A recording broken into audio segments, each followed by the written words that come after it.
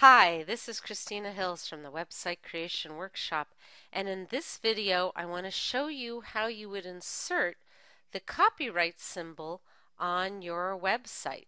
Whether you want to use the copyright symbol, the trademark symbol, registered trademark symbol, any kind of unique symbol, this video will show you how to put it in your WordPress site.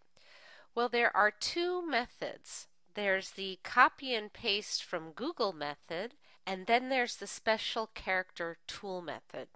First, I'll show you the copy and paste from Google method. So, come over to Google and do a Google search for copyright symbol, and you see it will return the actual little symbol.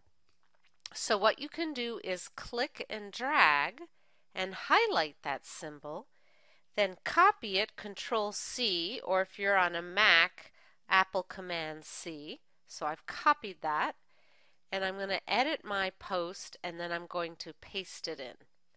All right, so let's say wherever I want to put it, let's say I just want to put it in here, and because I've already got it inserted in. So I want stick my cursor where I want to put it and do a Control V, and the symbol appears. So you don't need to know the actual codes for this. You can just copy it from Google and then paste it in here. Now the other method, let's view my post. The other method is to just use the special character tool inside of WordPress, and it looks like this, the special character tool. And you find it by opening up the kitchen sink. So let's come in here, and we see up here in the toolbars I've got this kitchen sink toolbar, and when I click on it, it opens this extra row of characters and I can put it back. And here if we come over to this symbol, this shows the special characters.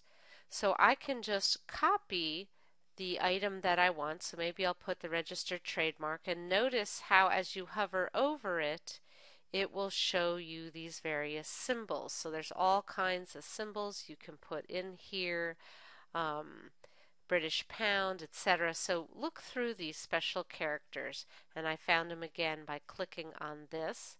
And so let's say I wanted to put in the registered trademark, I just click on that and you can see it has inserted it in. So that's it. I've just shown you two different methods of adding the copyright symbol or any other kind of special character symbol to your WordPress site. Either doing a Google search for the actual item and copying and pasting it, or using this handy dandy special character tool that you'll find under the kitchen sink. This is Christina Hills with the Website Creation Workshop.